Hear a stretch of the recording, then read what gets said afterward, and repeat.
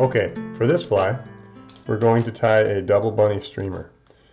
And this streamer is tied on I tie this fly on a much larger hook. This is a size 2 wide gape stinger hook. And it's a pretty good sized streamer. I like to use it when I'm fishing for larger predatory fish, large brown trout,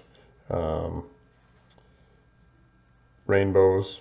So great fly, actually a pretty easy tie, and it sinks nice and deep where the bigger fish are. So here we go, double bunny streamer. So we're going to start off with 2 different strips of rabbit fur. This is my gray strip that I'm going to put on first. And to put this on, I actually do not need any thread. What I'm going to do is I'm just going to take the hook, I'm going to take it off of the vise. I'm going to pierce the hook right through the middle of this strip about maybe an inch and a half, maybe an inch and a half down, right there in the middle. So pierce it just like that. Get through the little leather there. And then just kind of work it up to about where it would sit on the fly.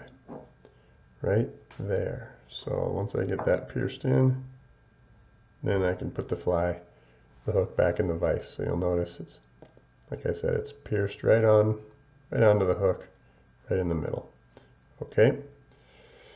So then the next piece of rabbit fur that we're going to tie in, I like to use this, it's kind of a white and olive barred strip of rabbit fur. And we're going to try to tie that in so that it is sticking back behind the hook, similar to this other strip of rabbit fur. So I like to measure it, try to make sure it's about the same length. And that's about where I'm going to lay it on there.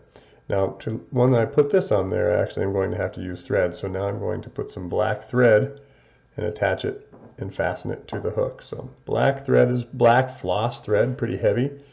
You like to use that because you can pull pretty tight on it, get things fastened down nice and tight. We're not really worried about a lot of delicacy here because pretty good sized fly. So room for errors and room for bulk, for a lot of bulk. So okay, I got my thread tied onto the hook. I run my thread back here to right about where I have the gray rabbit fur pierced onto the hook. Now I'm going to take the other rabbit fur, set it right on top, just like that, and I'm going to tie that off using my thread. Use the thread, first wrap somewhat soft, and my next 5 or 6 wraps are a little bit tighter. Whoop, got that rabbit fur in there. Okay, so I got that on there.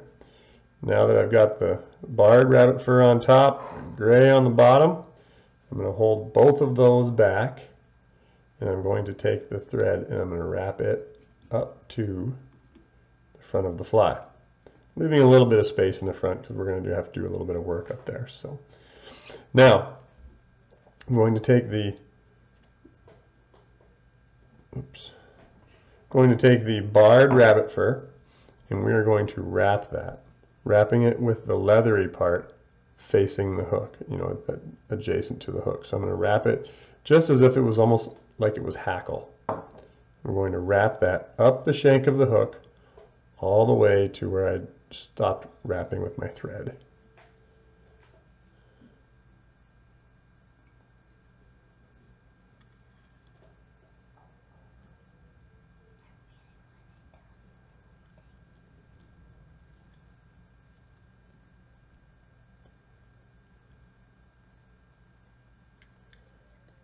Okay, once we get it up there,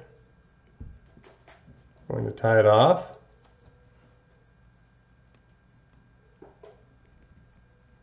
Nice and tight, get a bunch of good wraps in there.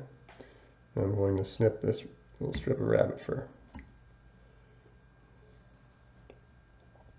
So right now it just kind of looks like one big poofy mess, but it'll start to look better here as we work it.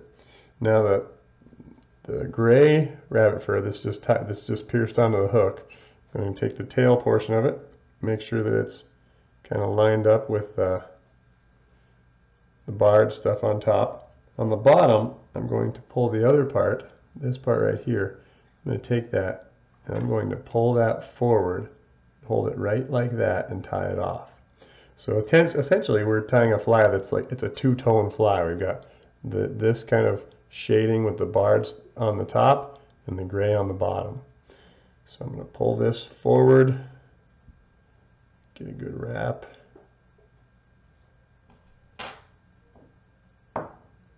And try to fasten that down nice and tight. I'm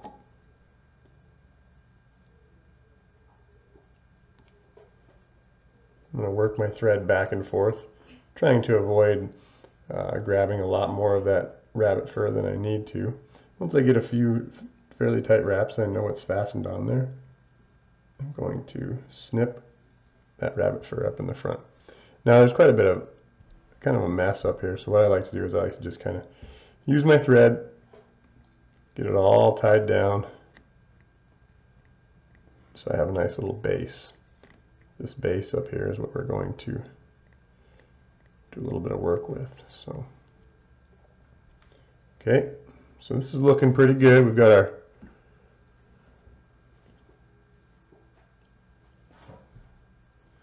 our gray on the bottom, another on the top.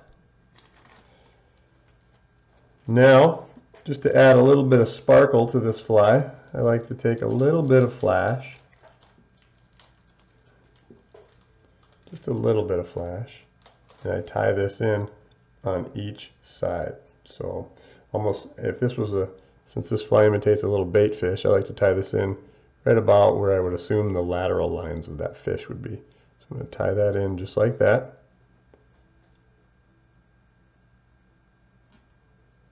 A couple of wraps on that side, and I just pull this to the other side,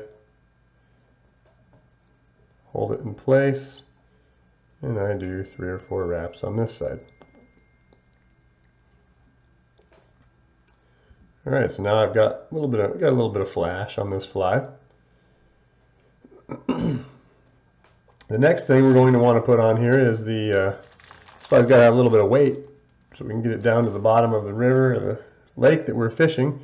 So we're going to use these little barbell eyes, and we're going to tie this right up here onto the head end. So to tie this, I like to take it, I set it on top of the fly. I usually take 1, 2 wraps one way and crisscross 1 or 2 wraps the other way. Once I get that, then I like to turn it and put the eye underneath the hook. And then now it's just a matter of getting that fastened onto the hook, so I get quite a few wraps one direction. Oh, she's trying to slip on me a little bit. And then quite a few wraps the other direction, just to try to get that on there nice and tight. So sometimes I'll use a little bit of a crisscrossing method.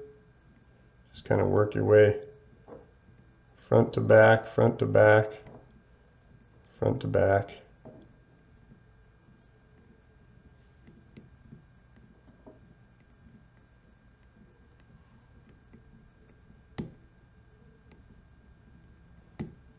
Whoop.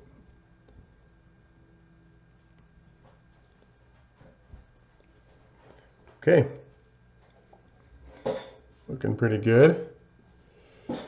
Now the only thing that one thing I like to finish off with, which you can't see very good in this video, but if I turn it and you look at the head of that fly right there, it's kind of a mess. You can see all the black thread and all the junk how it's been tied on there.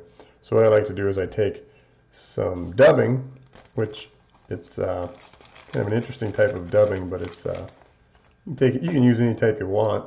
I like to use this really flashy kind of crystal-y type dubbing. It's definitely a synthetic, a little bit more difficult to use. It doesn't fasten to the thread quite as well, but I like to take that, dub that onto my thread. I use that and I just kind of wrap this head a little bit, give the fly the appearance of a head. This crystal just gives it a little bit more of a sparkly look, a little bit of that flash that you're looking for. I've also used other dubbings, non-synthetics, actual natural dubbings that are darker, and they work well too. So, but we'll use this, and I'll do a couple of crisscross wraps on the front, kind of shore it up a little bit.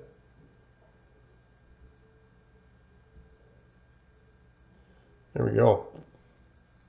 Now I'm going to whip finish this fly. I've got my thread clear up here on the eyelet. I'm going to whip finish, and I actually whip finish out in front of this barbell. Sometimes people prefer to do it behind it, but I'm going to do it right up in front. Can be a little bit difficult because that barbell sometimes likes to sit right up in there, but usually you can weave your thread up in there between it.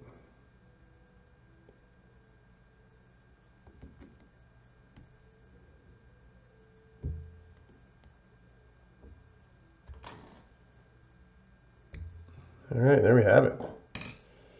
The double bunny streamer with the barbell eyes for weight. Last thing I like to do, just add a little bit of, maybe a little bit of character to this fly. I like to put these little eyes right there on the actual side of the barbells. So try to do it while it's on the vise here, so you get a good look at it. But these are just sticky little eyes. You can buy these at craft shops. Some fly shops will have them. I haven't noticed a difference between the two. And a lot of times, once I put them on there, just to ensure that they stay, I use a little bit of my Flex Coat fly head cement to make sure that they stay on there. So there we go. Now, one thing you may notice is this tail is separate from this tail. So all of the tying is done. What I will do is I take some, you call it Flex Coat. This brand name happens to be Softex, a little bit of fly head cement. And I will actually glue those two strips back here together. The way that I do that is get a little bit of fly head cement on my needle, put it on the bottom strip of the rabbit fur, try to cover it pretty good. Try not to get any on the actual hair, because if you do, it gets a little stiff, a little rigid.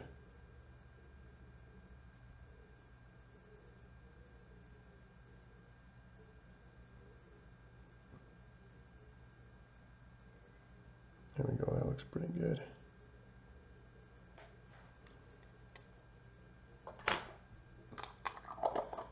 Now I'm just going to carefully put these two strips together.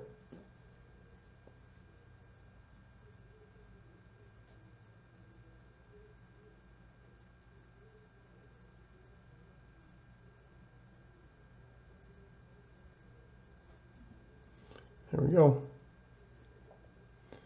Then I gotta let the fly dry out for a little bit, of course, but once it dries, this is a little bit more rigid back here, but I think it looks a little nicer when these two strips are actually fastened together. So there it is, double bunny. Good looking streamer, very effective.